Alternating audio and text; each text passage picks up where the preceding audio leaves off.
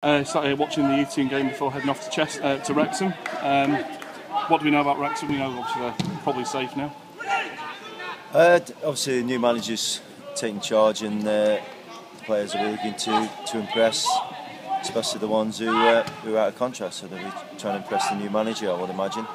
So, although their season they're safe and can't get in the playoffs, I would imagine that they'll still be having a go.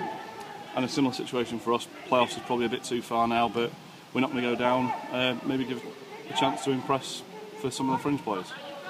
Well, we haven't got that many fringe players, have we? Yeah. The squad's obviously we've got a small squad, so the players have done well this season. So they just need to keep the same standards as they've had, and and you always need to perform. It's your own personal pride. Plus, we've got, I think every player's out of contract at the end of the season. So whether they're trying to impress myself or other clubs, that's what they need to do.